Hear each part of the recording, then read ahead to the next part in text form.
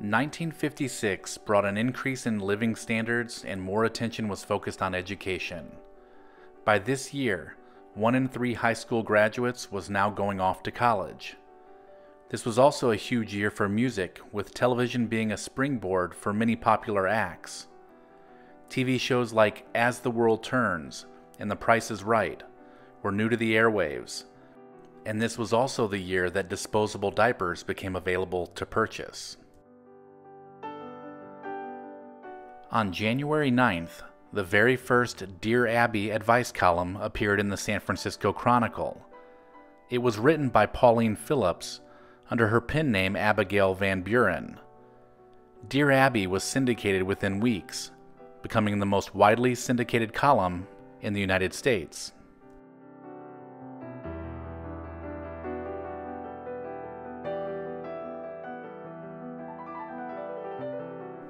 January 14th was the date on which Little Richard made his official debut on the American Pop Singles Chart with the brilliant hit Tutti Frutti.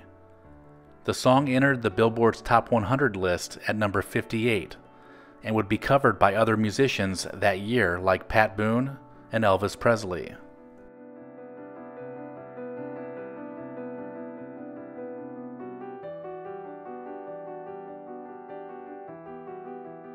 Speaking of Elvis Presley, on February 22nd he officially entered the U.S. music charts for the first time with Heartbreak Hotel. 1956 was the year that made Elvis. He had other hits that year with Blue Suede Shoes and Hound Dog, and he also appeared on countless television programs, including the infamous Ed Sullivan Show, in which it was rumored that he would only be filmed from the waist up.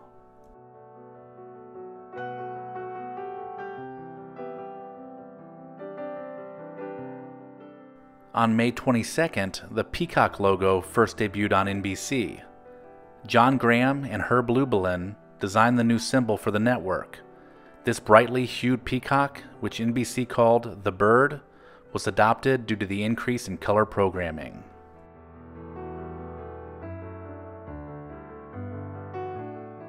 The Federal Aid Highway Act, which created the interstate highway system, was signed by President Dwight D. Eisenhower on June 29th. This authorized the construction of over 41,000 miles of highways across the United States. It was the largest public construction project to be undertaken by the government and was estimated to cost between $25 and $30 billion to build. Jerry Lewis and Dean Martin ended their very popular partnership on July 25th. After 10 years together as a duo, the pair had made 16 profitable movies, hosted a very successful TV show, and were the #1 nightclub act in America. But at the Copacabana nightclub in New York City, they performed for the final time together. On August 11th, abstract expressionist painter Jackson Pollock died in a car accident in Springs, New York. After struggling with alcoholism for his entire adult life, Pollock crashed his Oldsmobile convertible while driving under the influence of alcohol. The crash occurred less than a mile from his home and also killed one passenger riding in the car with Pollock.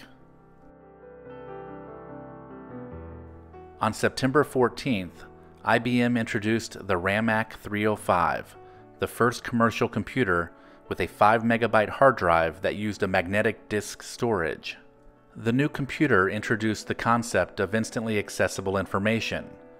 Before RAMAC, information had to be entered by running a stack of cards through a punched card machine, and answers would arrive in hours or even days.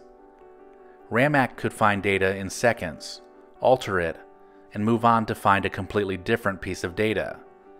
The size of this computer was comparable to 2 kitchen refrigerators side by side, and it weighed over a ton.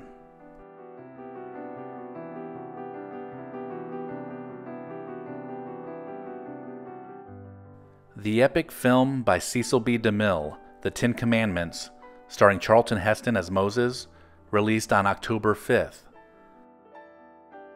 It has remained in the top 10 of the worldwide list of highest-grossing films of all time, after being adjusted for inflation. On October 16th, a Pan Am flight from Honolulu, Hawaii to San Francisco made a crash landing in the Pacific Ocean. Pan Am Flight 6 lost 2 engines, which forced the pilot to try a water landing. All 31 people on board survived due to the calm and confidence of Captain Richard Ogden, who spoke to the passengers, saying, "Ladies and gentlemen, the water temperature is 74 degrees, and the waves are only a matter of inches high. There is absolutely nothing to worry about. Things couldn't be better for us." The game of the century was held on October 17th. This chess match featured a 13-year-old Bobby Fischer defeating the 1953 U.S. chess champion Donald Byrne in the Rosenwald Memorial Tournament at the Marshall Chess Club in New York City.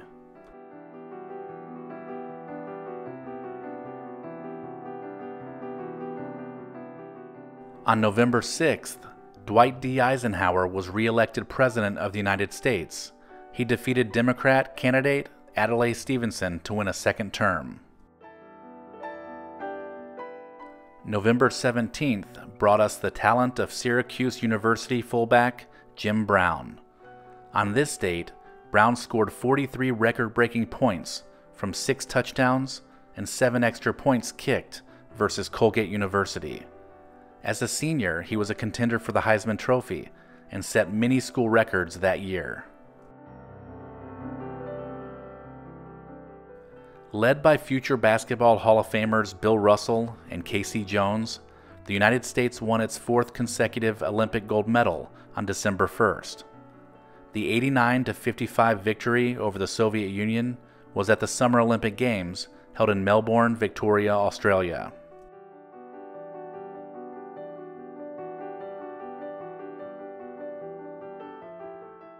On December 4th, 1956, at Sun Records in Memphis, Tennessee, what became known as the $1 Million Quartet happened as an impromptu jam session between Elvis Presley, Jerry Lee Lewis, Carl Perkins, and Johnny Cash.